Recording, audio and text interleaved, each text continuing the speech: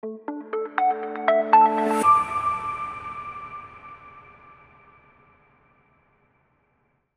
all of you, good morning. I'm Shabbir. I'm the CEO, co-founder of Edukemy. And my experience in education is what I want to share with all of you. Now, this is what I call as the great shoe pile-up. It was a scene that I was used to in my college days. I've been a student of the 1990s when the computers were being introduced into our colleges. The computers would be housed in glass cabins, and we were allowed to access it only if we took out of our shoes. We would walk into the rooms sheepishly, scared, and not touch the computers at all, because the fear that we might infect the computers because we carry with us viruses and pathogens. I was grateful that my professors never asked me to sanitize myself before entering the rooms.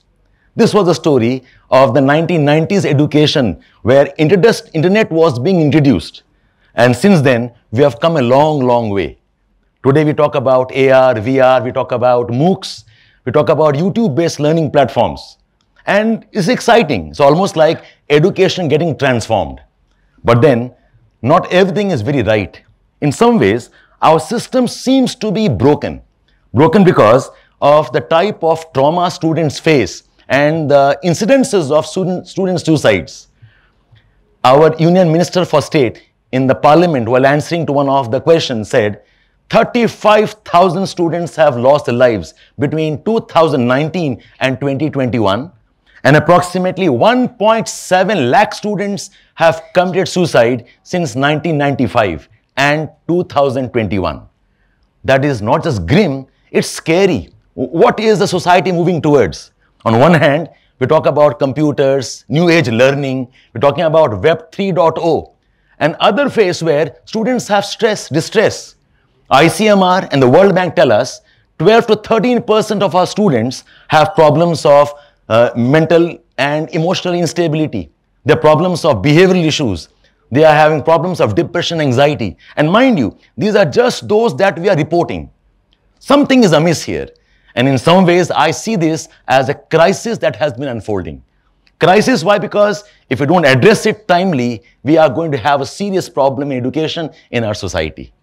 The crisis number one is that we are in a state where I call it as a state of competence lack, where we are kind of having an illusion of competence. Why I say illusion is because last couple of years, particularly through the COVID times, students are more used to studying from the screen. We are watching lectures, we are listening to podcasts, we are seeing mathematics, we are reading mathematics. I belong to an age, and many of us, I'm sure, will agree, mathematics is supposed to be solved. You take a paper, you write down, you derive. We are looking at students who are used to watching experiments rather than doing experiments. So when we are exposing ourselves to that type of education, what happens is we kind of get familiar and we have a sense of competence, although we lack competence. And when the exam time comes in, we are supposed to write down answers. We must write down long essay type of compositions, which are deep analysis based answers. There's a gap between what we think we are good at and how we are being tested. And not just this, we also have a problem in terms of our aspirations and our competence. The YouTubes, the social media, the internet has exposed us to humongous amount of possibilities for us. We now aspire, we dream. We have got great expectations about ourselves, but the skills that we require are grossly missing. We talk about dream, act, achieve. The problem is not with the dreams. The problem is, are we acting and are we acting in the right way or not? The consequence of this gap is that we are being taught a lot of shortcuts. You've been taught hacking the system. As students, rather than learning the concept, rather than understanding the concepts and learning and educating ourselves, we are learning how to game the system. We're learning how to hack the system.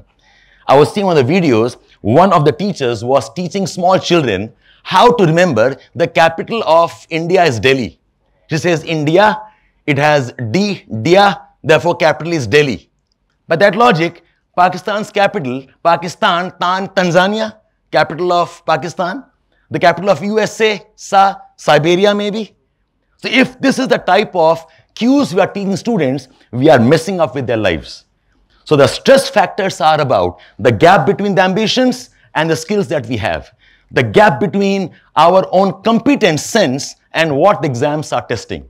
And the worst problem is when the exams ultimately are written examinations.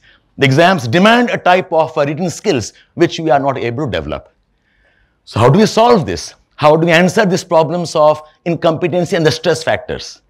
I think rather than teaching students the subject, we should also be teaching students how to study.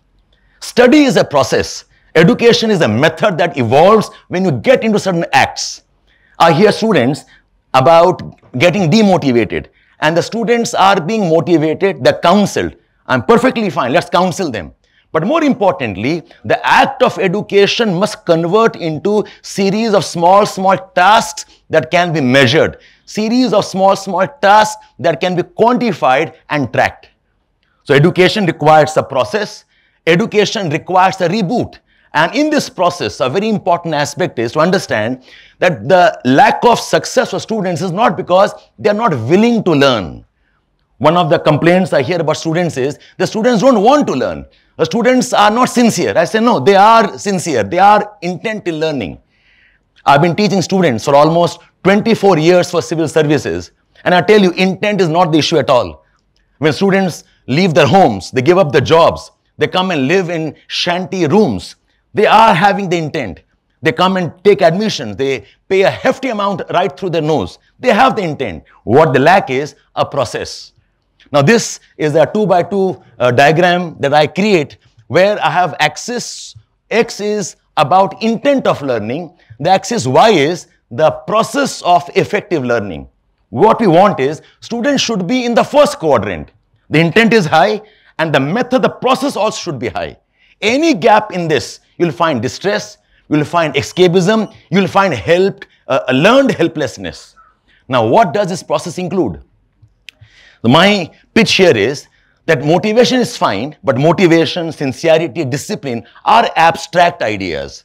What we must do is convert the abstract ideas into doable tasks. Doable tasks like write a summary. Doable tasks like solve a small recall sheet. A doable task like can you do some kind of a workbook. And these doable tasks have to be done after the class. Most of us believe education happens in the classrooms. I say no. The classrooms only exposes you to a concept. The classroom maybe helps understand concept. The actual learning happens after the class. The series of post-class engagements. The series of activities after the class gets over. And these post-class activities have to be mentored by certain teachers who are trained. So my humble submission here is that in education, the concept of self-learning by video courses, I have serious problem about it. Education is something like health food. Good education is something like good lifestyle, where we know what is to be done, and sometimes we may not, but it cannot be achieved until I'm put through a process where I'm guided in terms of the steps that I need to do. What we call as guided processes. Why? Because who are we talking about? We're talking about young adolescents, teenagers, full of hormones and distractions. To tell them, this is a recorded video, go watch. I do not know how that works out. I am on the wrong side of 50. Even now, if you give me a recorded video to learn, I will fail dramatically. So what we need is active engagement with teachers who engage in the students' well-being and their learning. The process is important. The process is post-class and the process has to be guided. In my institute, we have run certain type of activities that I call as post-activity recall sessions. And what I find is in those recall sessions, the scores of the students dramatically increases. When they start off, the scores are less. But when I sit down with them and guide them in the process of revisions, reading, the scores dramatically improve. This curve tells us some of those low points are the test scores just before those post-class activities. And once I administer that activities, the scores suddenly shoot up. And in this post-class activities, there's one more point that I want to emphasize on. There's an idea that because our attention spans are not more than 10, 12, 15 minutes, so study should also be for 10, 15, 20 minutes. Because attention span is barely for 1 hour. Classes should not go on for 1 hour. I agree. But because our attention span is short does not mean that our study duration has to be short. I mean, some of you who are the good performance and you have done well in life, you'll recall the best study was when you sat down at a stretch for 6-7 hours. For a good education, learning of half an hour, you must sit for 2 hours. For a good education of 1 hour, you must sit for probably 3 hours. What I call as marathon in studies. You require intense, you require immersive, you require sustained continuous sittings and wholesome sittings, not simply quick bursts of learning. The marathon session requires that you have to build up through some kind of endurance building. Endurance building where your muscles are strengthened. Your muscles are made more and more resilient to sit and start performing. The problem is not that you don't have dreams. The problem is not that you don't act. The problem is the act process has to be right. When I talk about students who come to us for training into civil services, I find students are studying 7-8 hours a day. But the process methods are probably the main mistake why they end up into stress. So post-class activities, immersive studying, marathons is our way forward. The second problem that we would like to solve in terms of education is we must somehow get out of the timed examinations. 2 hours of paper, 3 hours of paper. Yes, we must have a sense of time, but why do we have stress of time in terms of the papers getting snatched away from the student's writing desk? School children, when you are having timed test, you are testing the stress-taking ability, not the skills of education knowledge. Let the questions be less. Let us give them 10-15% more time. Let the students think through the answers rather than put them in the stress of time-based study. So the process required and get away with the time at least at the level of schools. Now talking about another very important aspect of education is creativity, innovations. I'm sure all of you agree with the idea that innovation, creativity is a hallmark of education. We cannot do away with it. Our NEP talks about that. We must have creative, innovative ways of studying. My answer is, how do you do it? How do you do it? The answer is interdisciplinary approach. Students should be studying across subjects and we should do that. But the problem is, while the students are getting into interdisciplinary, the teachers continue to be mastering and specialized in one subject. At the school level, I think it probably is not correct where teachers teach only one subject and they're specialists, biology teacher, chemistry teacher, history teachers. At the school level, until a teacher learns to integrate things, the students cannot integrate things. In my teaching setup, I am teaching geography, international relations, security, environment, and I also teach language and essays paper. And believe me, the teachers respect me more, the students accept me more, and my own understanding of issues is dramatically different if I was teaching only one subject. So interdisciplinary teaching is the key to creativity. A second very important aspect, unfortunately entirely ignored, is language. Language is not simply for communication. Language is not simply to tell what you think. It's about emotions. Language controls our thought process. I'm quoting Helen Keller in her book, The Story of My Life.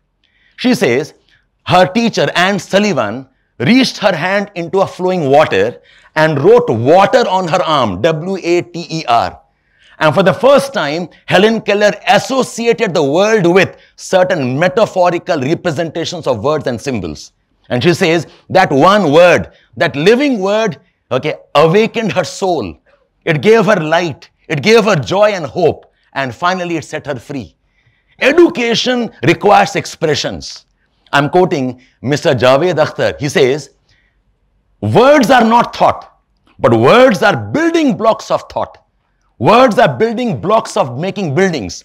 If your words are less, if your expressions of vocabulary are less, your house will be small. If your vocabulary is good, your house is going to be bigger. We need language skills, expression skills in our teaching processes. So if I'm looking at transforming education, we're looking at a process-driven approach. We're looking at post-class activities, marathon sessions, creativity through interdisciplinary approach, and more importantly, language skills. Teach the children words. Teach the children how to paraphrase and summarize using a range of vocabulary. And all of this, the most important link that we are trying to talk about is the concept of teaching and teachers. Teachers are the biggest piece of the puzzle.